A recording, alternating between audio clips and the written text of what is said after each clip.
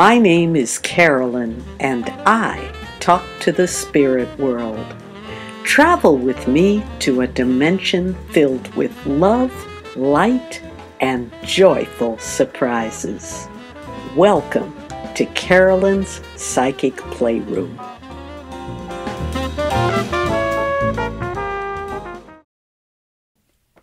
Hi everybody, it's Carolyn Wilkins here, and I am delighted to welcome you to another edition of Carolyn's Psychic Playroom.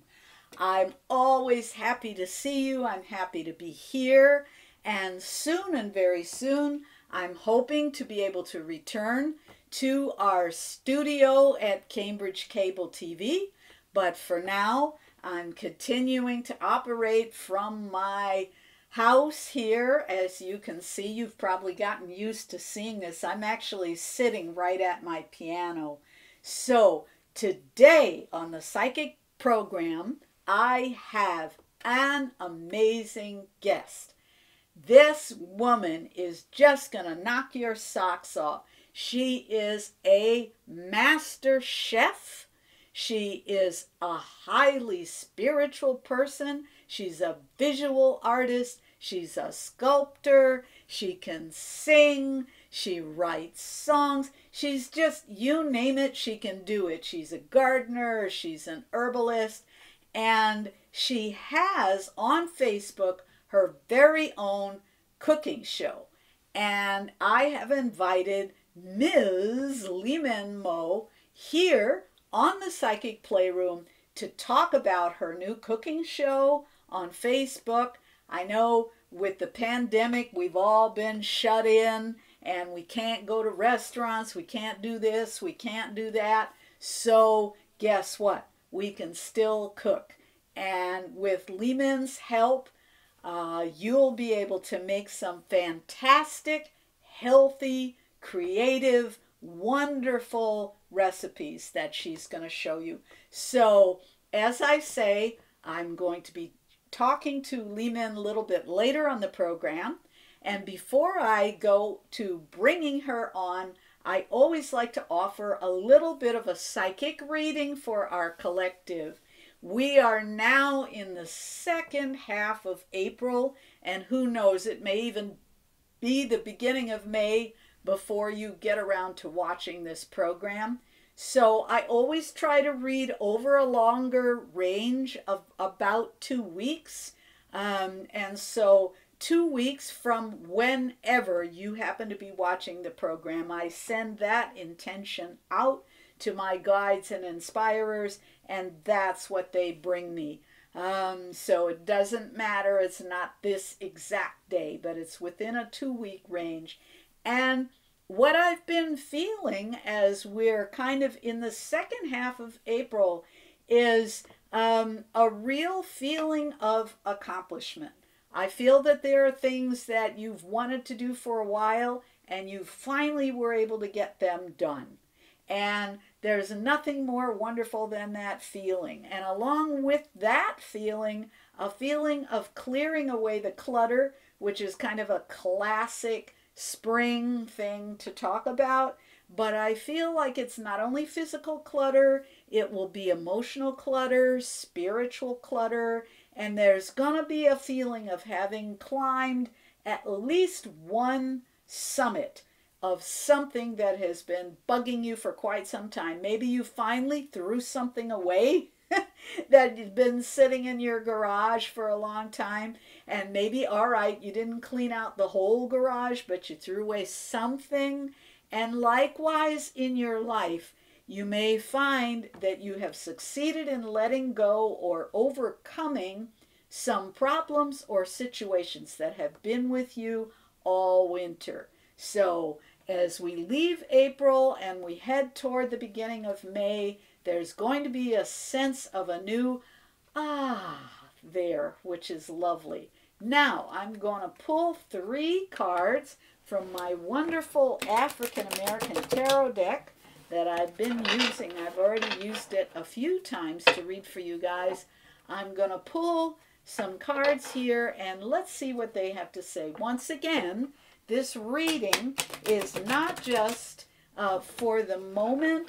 It kind of will encompass the next 2 weeks, and my sense is, although I'm interpreting things in a general way, you will also be able to look at each individual card and find a meaning for you personally, because I'm intending that the cards are speaking both to the general and at the same time will have specific meaning for each of you.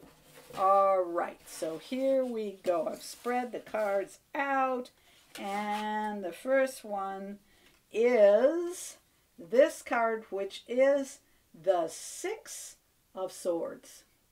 Okay, see that there? The Six of Swords. First of all, I will say these are gorgeous cards. I absolutely love them. They're so beautiful and they're so evocative. So here you have the African warrior, right? He's got death surrounded by swords. Death is pinned. Death is trapped there. Death is not coming any closer. Typically, with the Six of Swords, we think of that as the card of journeying and traveling. So I want to say also that this warrior, if he feels like it, if, for example, he's mediumistically inclined, he can go over there and have a little conversation with death and find out what's going on. He's not afraid of death because he's got death surrounded. But if he needs to journey to the other side, either to gather information or whatever, he can do that as well. And up here in the top, we have an ancestor here. And I'm going to look and see who this ancestor figure is. Look at there. One of the things I really love about this deck is that it gives us an opportunity to learn a little bit more about African American history. And in addition to the standard meaning, we also get a chance to see and learn about new ancestors. So on the Six of Swords, we have Daniel Hale Williams. Now this is great. Remember I mentioned that this warrior had death trapped here, and that also he could also learn some of the secrets of the other world if he chose. Daniel Hale Williams was a famous African American doctor. He founded hospitals, including the hospital where I was born, Providence Hospital in Chicago. And he saved many lives. He knew how to have death pinned. So there you have it. We have been dealing with, just kind of on the macro scale, as we all know, we've been dealing with this COVID situation. We've been dealing with the fear of death and the whole sort of pandemic crisis. Maybe now, with this card, is an indication that we may finally be turning the corner on that thing, and that death is pinned a little bit and can be dealt with. Never completely eradicated, but dealt with and not to be feared. All right, let's go on to the next card. The next card here is, oh, now this is another of the same. This is the Seven of Pentacles. And as you see here, this man here is outsmarting death. All right, I already looked him up before. He's running beside the skeleton. He's outrunning the skeleton, actually. And this guy here is dying, but he's going to be able to come and rescue him. And up here in the top of the card, you have Henry Flipper, who was a warrior, a very famous, he may have been the first African American cadet at West Point. And so the idea of being a warrior for a worthy cause, and once again, outrunning death, outsmarting death, and saving people and battling for the good and the true, that comes through in this card. And once again, it's a sign that maybe we're going to be able to put some of this fear, doubt, and death behind us as we move from April into May. And lastly, the last card here is card number 21, and that, I believe, is the world. And you see in this particular card, we have the holy man. He's holding the world in his hands, and it makes me think of that spiritual. He's got the whole world in his hands. I don't know if you ever learned that when you were a little kid, but that's what it makes me think of. And so for me, this is a very optimistic reading, that both in the small personal way in your life, things are getting better and turning a corner. And in the larger macro picture, once again, we've got death pinned. We've got warriors fighting for us, and we are outrunning death, and that we are always held in the hands of God. So that is my little reading today for you. I hope that it resonates. As always, if you have questions, comments, or concerns, don't hesitate to write me at psychicplayroom@gmail.com, or you can drop me a note at my website, www.carolynwilkins.com. All right, now, without further ado, I'm going to share this interview that I did a little while ago with the amazing Limin. Hi, everybody. It's Carolyn Wilkins, and I am thrilled to have a very special guest here on the Psychic Playroom.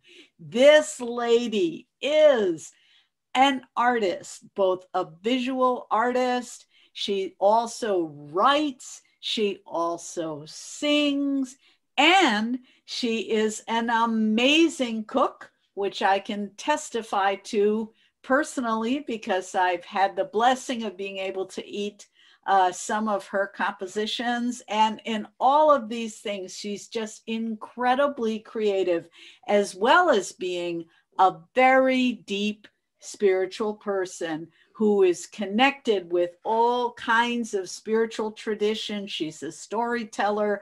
I could go on and on about this woman, but I'm going to let her tell you about herself. So please give a warm welcome to Limin Mo. Woo! And thank you so much for coming on the show, Limin. Well, I've known you for a long time, and you yourself is the most dynamic woman I know on this planet. I can't even think about any one thing you haven't even done, and done well. You mastered everything. I mean, it's just like, oh my God, what else this woman's going to do now? So tell me something, because I know that we could talk forever, but I want to zero in. I have been sort of browsing around on Facebook, and I saw that you now have a cooking show that you do on Facebook. And this struck me as such a brilliant idea. When I saw that you were doing it, I thought, how perfect. Can you tell the people a little bit about it? First of all, what started you on this path of cooking? Because it's not just cooking, people. I mean, anybody can cook, but this is cooking at a really high kind of gourmet level, but using very, very healthy food.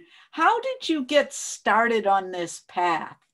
Well, I have to give credit to back in the 60s, 1967 or 68. I was in New York, and WBAI have just gotten themselves a fantastic space.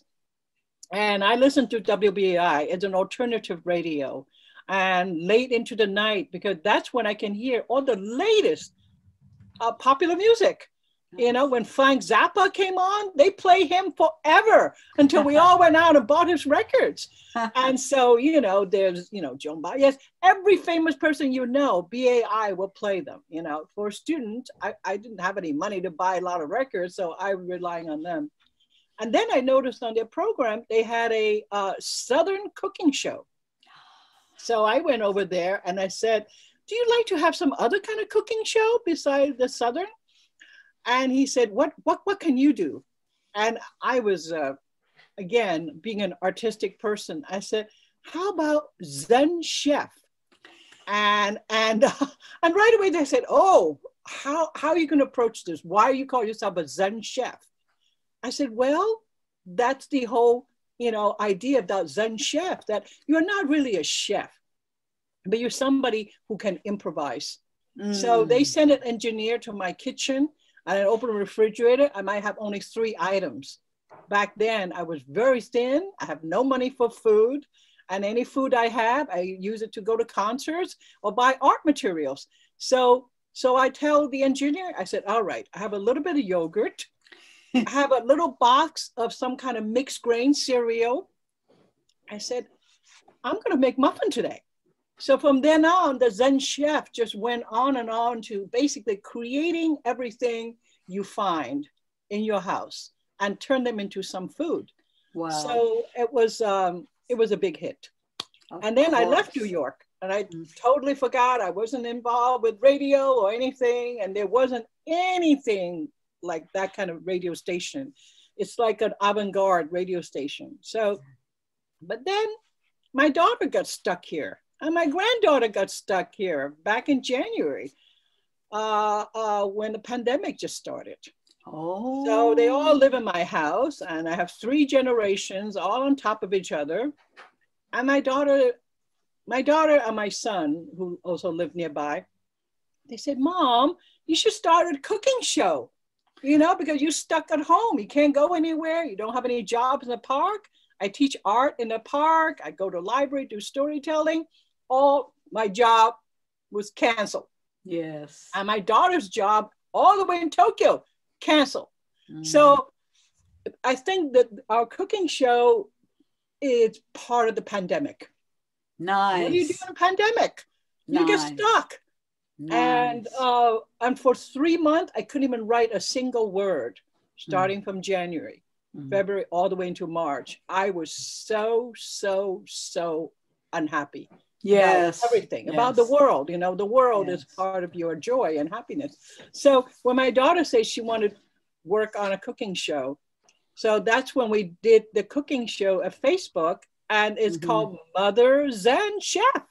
Mother Zen Chef. Grandmother, I'm no longer a college student, and the whole family is involved. My son, all the dishwashing, setting up the table. My daughter does all the shopping, and I did the cooking. And we always try to find what is it that make this recipe different. Nice. For example, because that's what I was going to ask you about. That's what the Zen is about, that you try to find something unique. Yes. You're going to put it, like I put miso in my pie crust. Nobody else put miso in the pie crust. No. Right? Okay.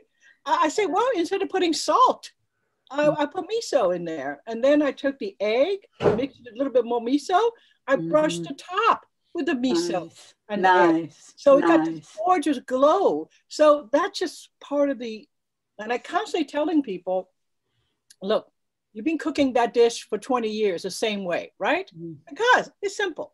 How about you just add one ingredient that you do not think might fit? Just add it and see what happens. Nice. So the whole point is like making people get out of the comfort zone, do something creative, just like we start doing a cooking show. That's not my idea about spending time. I love to just paint or write or play my music. Hey, this is what happens. You know? Yeah. You come together and we want to see each other. I can't see any of my friends. Right. A whole bunch of my friends, they would not get out of their house. They are so scared. And so there's no way they're going to come to see me. I mean, occasionally I'll be standing on my second floor porch and my friend will come down. They need about 20 feet distance just to have a conversation with me. Yes. So things are pretty, I would call it, locked down. Yes. And we were in serious lockdown. And I was telling my daughter, because she's a life coach, I said, you should really advertise yourself to go out and give people more spiritual help. Because this is the hour of darkness. Well, if I can stop you for one moment, that is absolutely true. We are in the hour of darkness, and hopefully we're getting a little bit out of it now.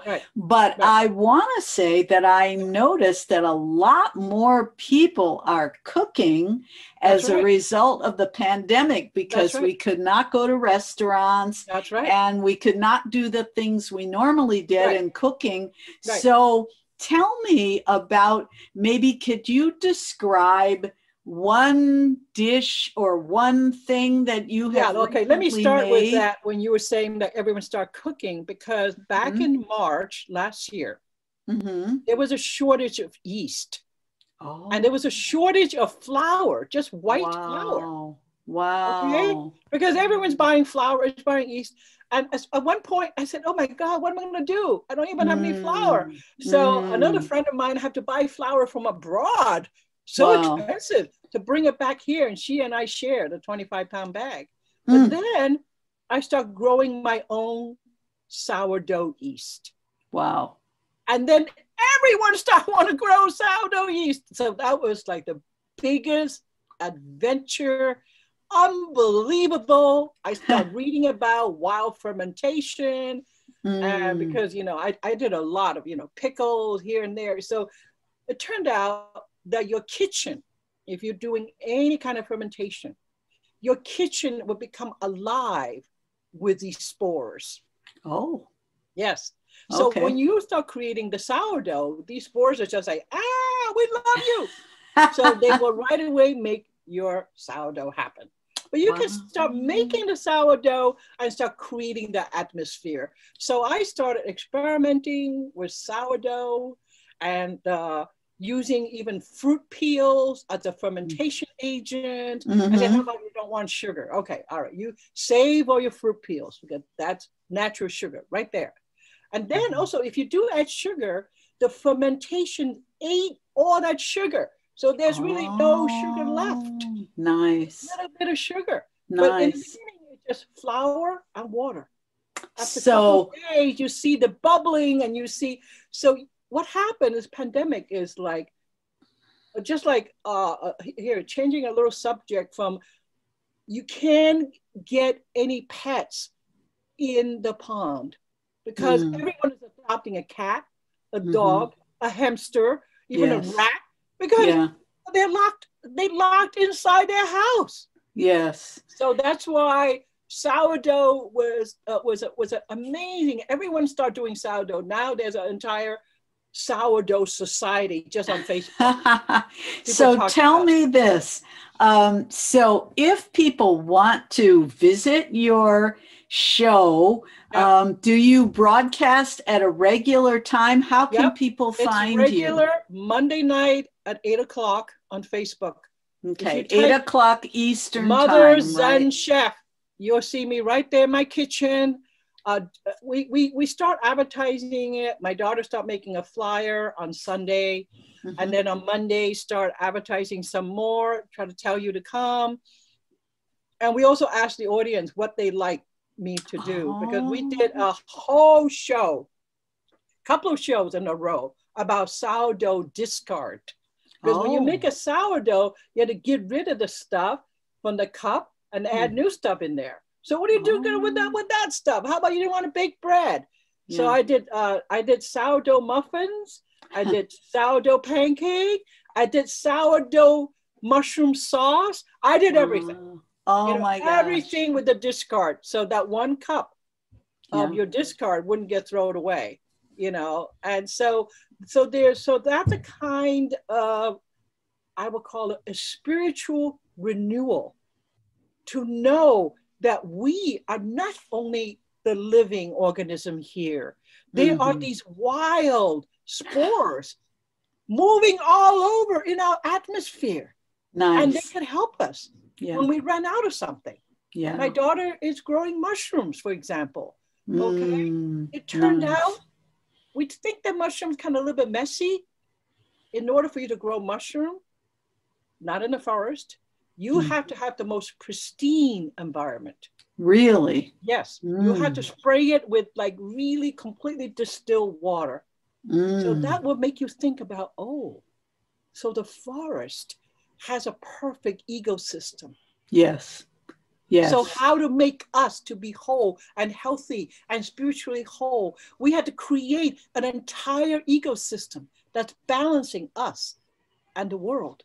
That's beautiful. So nothing is taken advantage of. So I think that's what in some way the pandemic is teaching us. Yes. That we are related from the micro invisible spores to the physical solid plane.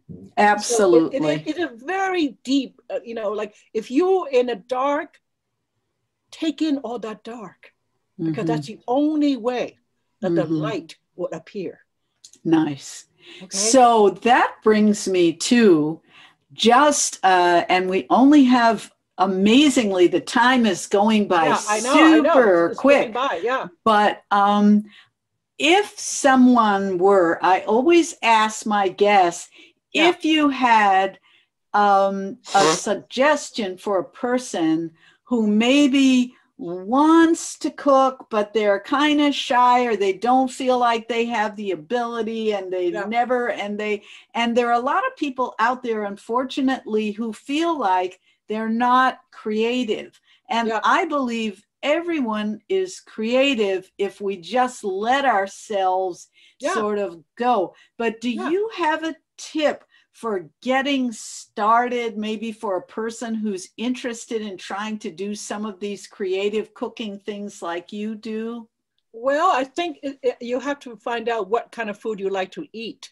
If you like to eat Chinese food, that will give you tips on the sauteing. I do saute vegetable with a camera on a hot plate all the time to show them, to demystify that Chinese flavor, okay? And then I did an entire fusion taco. So I put in like the grilled eggplant on my little taco with a little bit of cheese. I said, here you are. You got a Korean taco now, okay? And so I did, the African taco, with fry the bean, put it in, and add all these different spices. So it just depends on what kind of food you want to eat. That's the first step. Yeah. If you want to eat very plain food, great. Try to plate it for the first time. Arranging on your plate, okay? So rather than say, oh, I'm so hungry. No, you can play with your food now, okay? You can pretend you're in a fancy restaurant where plating is very important. That's why they charge you $150 for that little platter of food, because they have plated very carefully, very beautifully, and then they drizzle with a little bit of parsley or dressing around the outside, okay? Wow. So you can do that. You can pretend you are in the most expensive restaurant in the world. Now, and they would not just put out a dish with a pile of food. They will have to plate it. You can plate. Yeah. So you don't even have to cook. Just plate. And even the plating is an act of creativity. It is what you're saying. It is. And also it's a kind of respect. I always felt like food, when people say grace, if you're religious, you say grace. You say, oh God, thank you for this plate of food. Oh God, oh God is Mary, whatever. That form of, I call it communion. Nice. That the spirits out here are also partaking in this food. Lovely. The food, okay? That's being harvested by some hand that you're never going to see, okay? And so forth. It's just being grateful. It's a very important part of your spiritual path. That is beautiful. Not a cook. If you're grateful about what you are going to be eating and how careful you're going to display all your food, that's a beginning. That's perfect. That's a beginning. That's not talking about what's going to happen after you start plating the food. I'm telling you, you'll be ready. Oh, wow. You graduated from Cooking 101. So everybody, this is a little bit, just the tiniest sample of the wisdom that you can receive when you watch Limin on her cooking show, Facebook, on Monday night And is there a website or anything where people can visit you? We also have a YouTube channel. It's also Mother Zen Chef. Okay. This is Mother Zen. And Mother's Zen. A lot of people don't know how to spell Zen. Okay, Zen, Mother Zen. Okay. So Mother Zen Chef, we have a YouTube channel, and we have a Patreon account where people donate like from $1 to $2 a month to keep supporting us. Nice. Because we buy some of the best food, organic food, to show that we are not just doing the food. Right. We have to respect where the food comes from. So, my daughter is the producer, is a director. She's also does all the tech stuff that I don't know anything about. And then my son does all the dishwashing and cleaning and getting all the counter ready. So, and he also does the taste test. He tastes the food.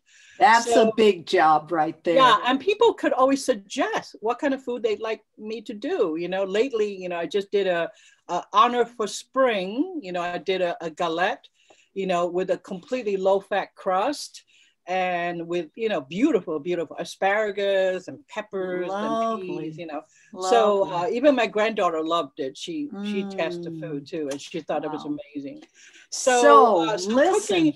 Cooking is really about a Spiritual balancing spirits. Well said. So I'm going to leave it on that note. Yep. Obviously, you guys need to go check out this show because as you can see, it's not only about the cooking, it's about spiritual wisdom, it's about positive energy, and it's just a lot of fun. So thank you so much, Limin, for being my guest on the Psychic Playroom today. And I look forward to seeing you soon. Yeah, and one last note, quoting from a very famous writer, he said, if cooking is not cooked with love, you cannot consume. Ooh. Boy, now that's truth. Wow, we know that spirituality is about love, the sharing of love. Beautiful. So my love to you, Carol. Thank you so much. You're welcome. Wonderful. You're welcome. Love you as always. Wasn't that fabulous? I hope you enjoyed that. I just find her amazing. She's so creative. She's so inspiring. And she has tons of great ideas. I will say also that I've had the good fortune to actually eat some of the things that she has created. And trust me, her recipes are really fabulous. So I hope that you will check out Limin's cooking show on Facebook Live. I'm going to drop a link down below, and you will have an opportunity to visit her and find out more about her there. So we have come once again to the end of another episode of Carolyn's Psychic Playroom. If you have questions or comments, by all means write me. And if you would like to receive a live reading from me, well, it wouldn't be live, would it? But a reading on a future episode of Carolyn's Psychic Playroom, write me at psychicplayroom@gmail.com, or you can drop me a note at my website, www.carolynwilkins.com.